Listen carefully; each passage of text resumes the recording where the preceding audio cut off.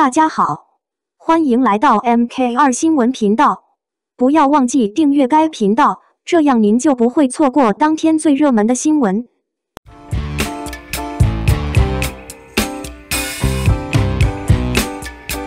沈月与何在果然在本期节目中，他们饰演的星愿便给观众带来了眼前一亮的感觉，尤其是两人的额头吻浪漫感十足。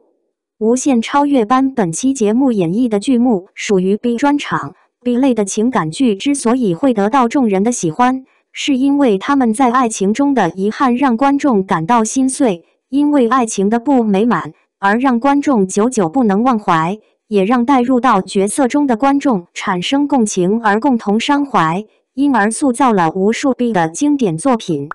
比如在《甜蜜蜜》中，刘仙宁饰演的李俏与许魏洲饰演的李小军之间的感情，他们彼此相伴，互相温暖着对方，是对方生命中的一束光，相互喜欢，可却因为现实的原因而不得不将这段感情停止于友谊阶段。《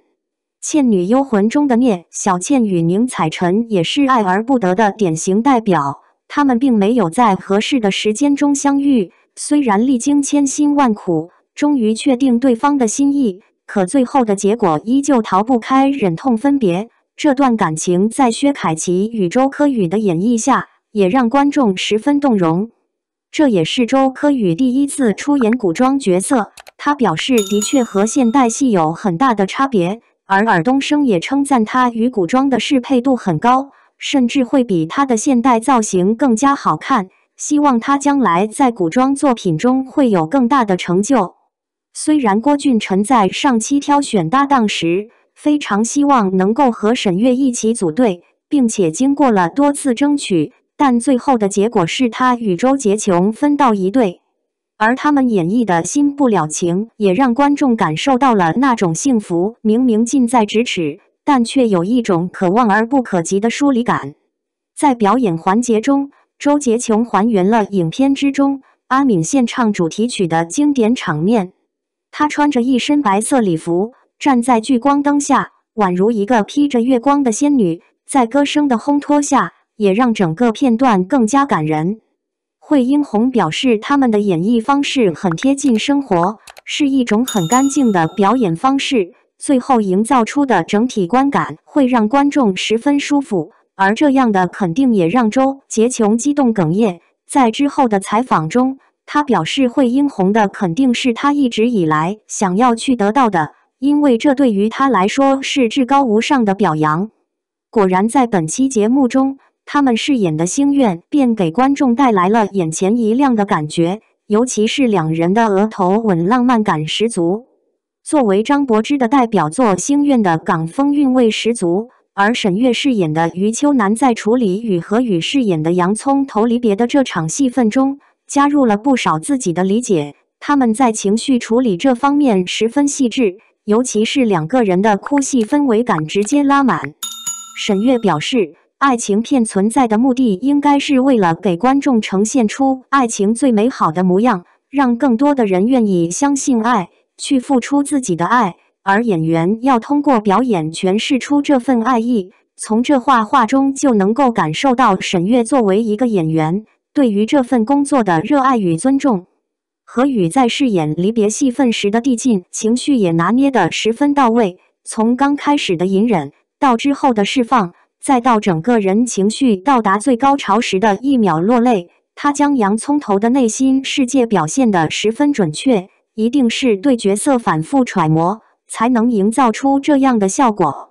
李一桐在本期节目中扮演的紫霞仙子可谓是惊艳了众人。首先是她的扮相颇具灵气，演技也特别自然。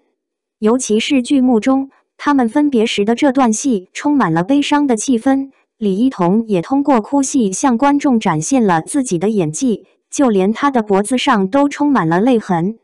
不过给观众营造出新鲜感，两人特意设计了一番，在结尾处的反转也十分有趣。糖炒栗子多少钱？一会儿我转给你。这样的情节不仅给《大话西游》带来了更多的可能，也可以被理解为是在致敬周星驰那种无厘头的表演形式。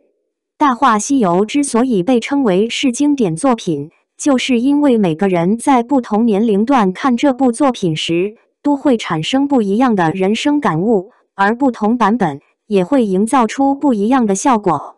对于他们两个人饰演的这版《大话西游》中，或许在城楼之上，紫霞仙子目送自己挚爱的至尊宝离别时的眼神，就是对爱情最深刻的感悟。可以说，李一桐表演出了爱而不得的精髓。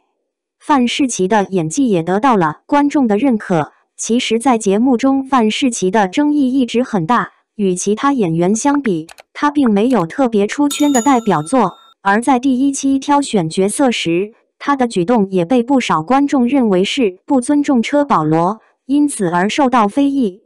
但通过至尊宝这个角色，他证明了自己。从他的演绎中，我们能够感受到他真正走入了这个角色的内心世界中，不管是眼神还是微笑，哪怕是一个简单皱眉的动作，都能够感受到他的情意。